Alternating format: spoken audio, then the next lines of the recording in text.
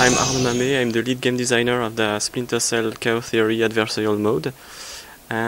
What is new in this mode comparing to Pandora Tomorrow is a lot of improvements. It's a more mature, more evolved game mode. You've got a lot of new gadgets, new game modes, new cooperative action and interaction. You can heal your teammate, you can give him gadgets, you can also have a lot of humiliation moves like finishing a spy who is on the ground. You've got cool new gadgets, like I said before, like an thermoptic camo suit that allows you to become quite invisible. You've got like special poison mine as a mercenary. You've got all that kind of stuff in a new evolution of the game modes with a storyline. Special mode like Blitzkrieg or the Deathmatch in dynamic and moving maps.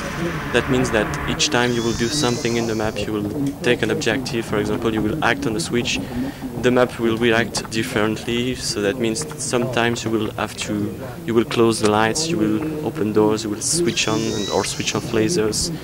That means that with all these new features and all this new evolution of the maps, you will create a session that will never be the same from a session to another. That's what we wanted to create. We wanted to make the game evolve.